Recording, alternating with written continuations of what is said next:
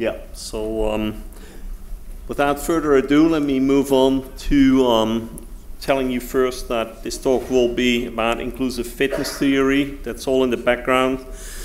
It comes in two kind of waves. The first, of course, 50 years ago, developed by Bill Hamilton, and then Trivers 10 years later formulated parent-offspring conflict, the idea that there is this zone of conflict about parental investment, where mothers are under selection to stop provisioning offspring earlier than offspring would like to have that. It's the whole idea of also behind SIP competition. And then 1 or 2 decades later, David Haig and Bernie Crespi, who you just both heard speak, started to develop genomic imprinting theory, and in particular the idea that Bernie briefly mentioned at the beginning, developed together with Christopher Badcock, is what will be behind much of what I will be presenting here today. So what we really did in Denmark is exploit the enormous public health databases that are available for researchers. You need to go to a lot of permit paperwork, but then you can get access to essentially the entire health record of the population of 5 million, and that goes back usually for up to 30 years now. And we've recently published 2 papers, and I had originally planned to take you through most of both of them, but I will cut the first one very short to stay in time. So the first one is about parent-offspring conflict. The other one is using hypotheses about genomic imprinting and copy number variation as that gets back into birth weights and possibly predicts risks of contracting diagnosis for schizophrenia and autism later in life. So lots of this revolves around the placenta as a conceptual battleground for parent-offspring conflict, because essentially fetal tissue has the possibility to manipulate provisioning that way. And we addressed pregnancy-induced hypertension, and as that can get worse, into pre-eclampsia, as that is a disease which is essentially unexplained in terms of etiology and is persistently with us across the globe, affecting 5 to 10% of pregnancies worldwide. So for this study, we had 750,000 of birth available, up to 27 years of follow-up, potential confounding variables, about 16 that we could adjust for, and 14 categories of diseases, which is essentially everything you can get diagnosed with except accidents, where we didn't hypothesize there would be an evolutionary link, but maybe that was premature, I don't know.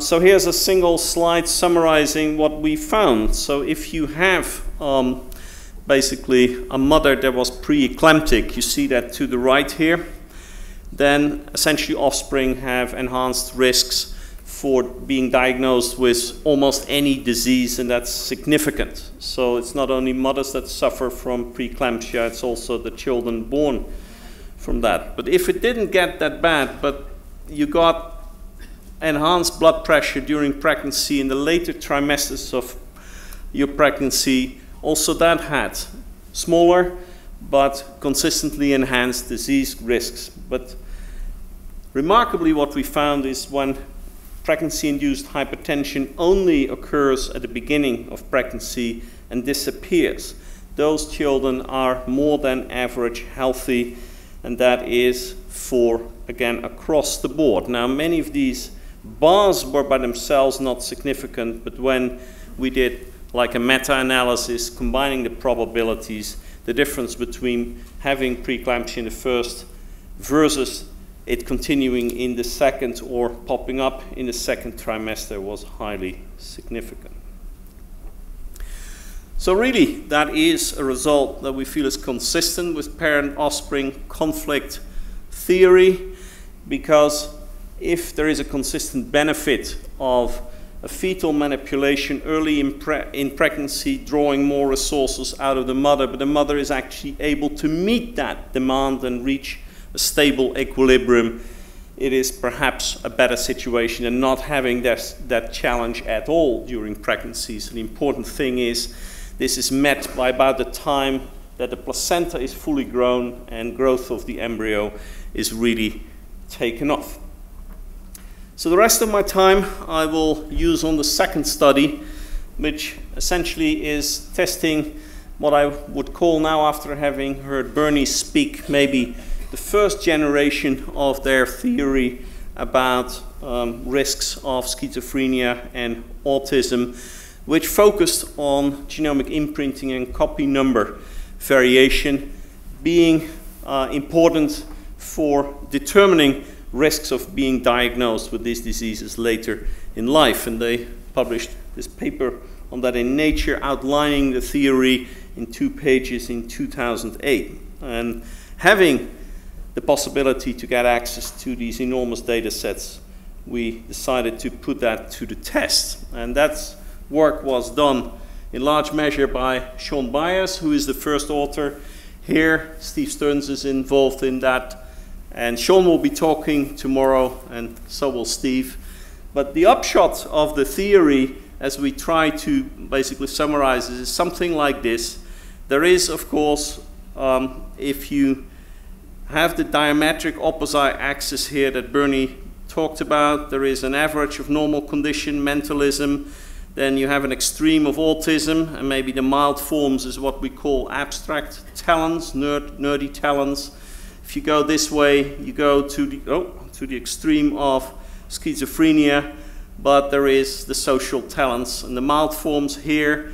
So the hypothesis that we tested, is it possible that in fact birth size is a predictor of these risks, so that some of these imprints affect placental functioning as they do brain functioning when children grow up.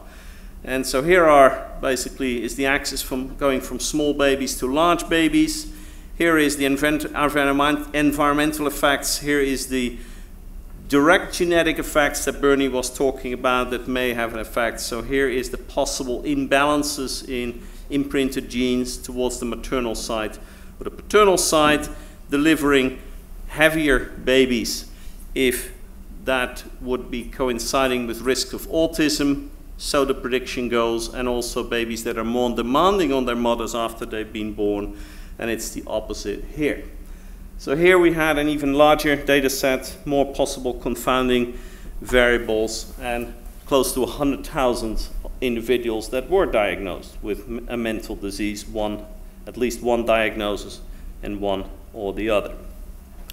So before going on, we try to validate this idea that you can actually use birth weight to make predictions about imprinting and copy number variation effects, hypothesized facts later in life, by looking at 4 well-known imprinting-related diseases, Beckwith-Wiedemann syndrome, Silver-Russell syndrome, Engelmann syndrome, and Prader-Willi syndrome, because there it is very clear that there are directional mental disease risks, and they have been connected to imprinting imbalances. And so what we tested is whether in fact you could find a contrast in birth weight and birth lengths there, and it's a bit hard to see maybe, but in all cases the ones that we expected to have be born heavier or longer in fact were so, and that those contrasts with the other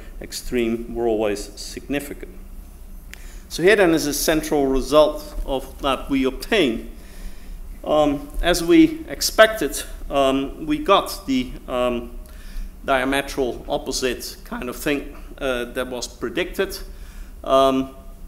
So there is autism spectrum general category, that's the thick lines here, and then there is either broader or narrower diagnosis in the same category.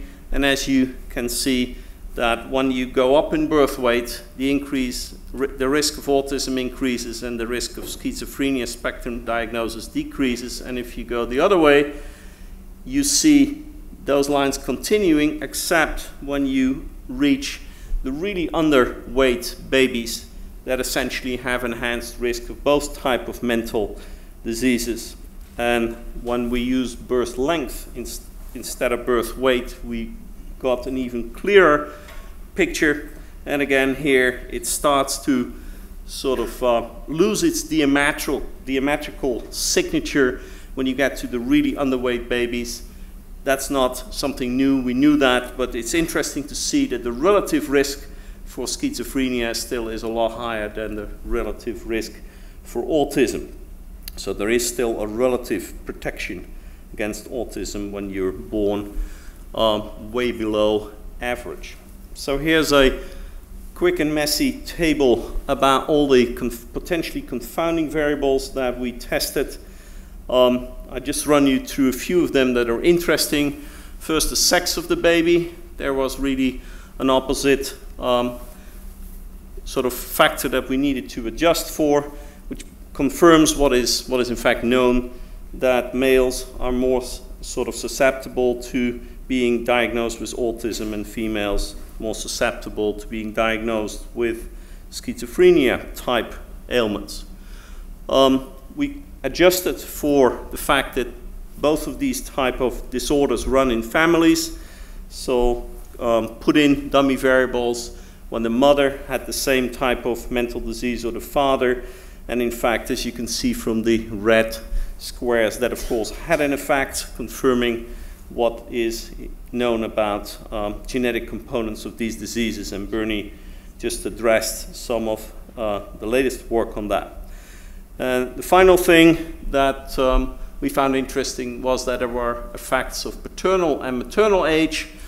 Paternal age basically appeared to increase risks for both types of disorders, although more strongly for the autism types than for the schizophrenic types, whereas maternal age had a different effect for autistic and for schizophrenic type of diseases. So older mothers have an increased risk of getting autistic children and a decreased risk of having schizophrenic children.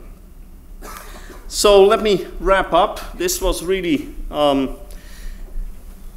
this is a summary basically. We had a very clear prediction based on that Badcock and Crespi paper that is to the left here.